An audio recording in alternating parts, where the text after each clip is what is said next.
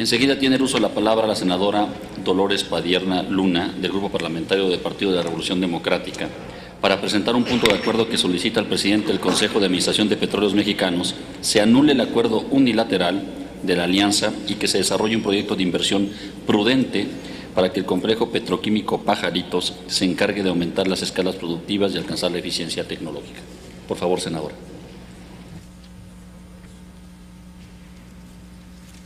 Con su venia, presidente. Senadoras, senadores, el día de hoy nos enteramos de que Pemex dio de baja al Complejo Petroquímico Escolín, que tiene más de 30 años sirviendo a nuestro país, con el argumento de que es muy grande su producción. Cierran este complejo porque es muy grande su producción y en efecto Escolín produce 150,000 toneladas de polietileno y tenemos además una planta de polietileno que produce 60,000 toneladas más.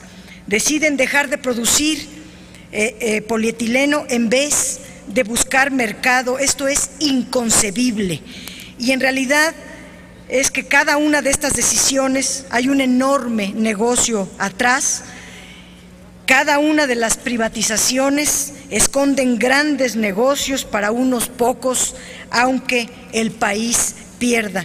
Que por cierto, en el caso de Escolín, es porque acordaron con los brasileños que Pemex dejaría de producir polietileno para que solamente la empresa Braskem, que es un consorcio privado brasileño, pueda producir polietileno y abarcar el mercado que no quiere abarcar Pemex. Y en relación a Pajaritos, desde el día 23 de enero del 2013, en el Pleno de la Comisión Permanente se aprobó un punto de acuerdo que solicitaba a la dirección de Pemex entregar a esta soberanía toda la información correspondiente a la venta, al contrato firmado entre Pemex y una empresa privada, Mexichem. El subsecretario de Hidrocarburos respondió diciendo que hay proyecciones y que se proyectan beneficios para integrar la cadena de producción de vinilo. Esta asociación, según el subsecretario, es legal, ya que producir monómetro de cloruro de vinilo no forma parte de la petroquímica básica y por lo tanto no es una área exclusiva ni estratégica del Estado. Lo que no ha sido posible sostener ni alcanzar los volúmenes, agrega que no ha sido posible sostener los volúmenes de producción en Pajaritos en los últimos 11 años por parte de Pemex, a pesar de que se le ha inyectado a la planta petroquímica 2.500 millones de pesos. Aún así, no han podido producir y por eso lo ceden al privado para que el privado sí los pueda producir. En primer lugar, es cierto que la producción de cloruro de vinilo no forma parte de la petroquímica básica y que está permitido a los privados produzcan este producto. Lo que no es aceptable es que lo haga en la propia planta que es propiedad del Estado.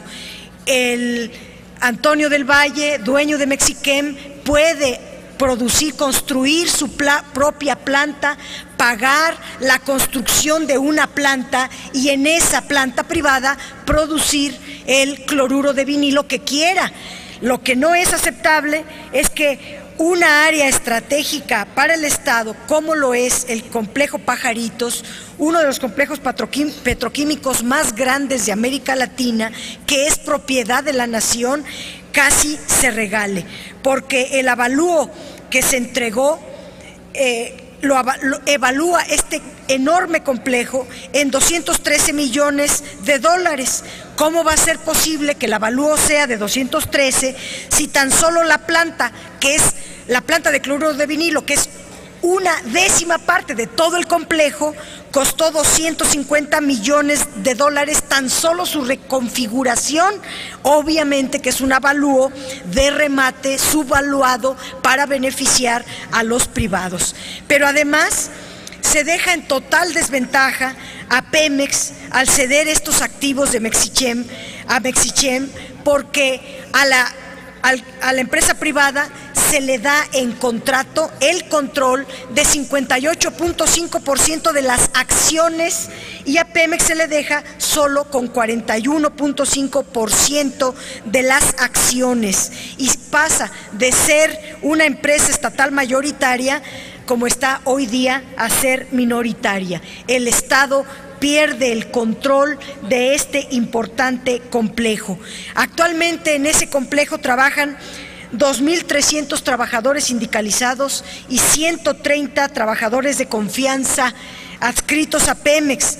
El reporte menciona que solo van a retener a 773 trabajadores, lo que evidencia es que la paraestatal va a despedir a un buen número de trabajadores, que se perderán estas fuentes de trabajo, y para colmo el propio contrato establece que será Pemex el que se haga cargo de las pensiones, reubicaciones, transferencias y liquidación del personal. Los privados solo se llevan la ganancia, todas las pérdidas, todo el gasto lo carga Pemex, el Estado. Por lo anteriormente motivado, señalamos que las acciones realizadas, autorizadas y avaladas por el Consejo de Administración de Pemex en alianza con la empresa privada Mexichem son completamente violatorias del 27 y 28 constitucional, que también es violatoria de la Ley de Petróleos Mexicanos en su artículo 60, porque no son facultades del Consejo de Administración de Pemex desincorporar patrimonio del Estado. Esa facultad está conferida por la Constitución solo al Congreso de la Unión. También se está violando el artículo 5 de la Ley de Pemex en relación al artículo 4 del Estatuto de Pemex, y es necesario revisar la responsabilidad de los servidores públicos que tanto del Consejo de Administración de Pemex como otras dependencias han autorizado algo que es clara y ampliamente violatoria de la Constitución. Por lo anteriormente expuesto, solicito que sea aprobado el siguiente punto de acuerdo. Primero, solicitamos al presidente del Consejo de Administración de Pemex que se anule el acuerdo unilateral de la alianza entre Pemex y Mexichem,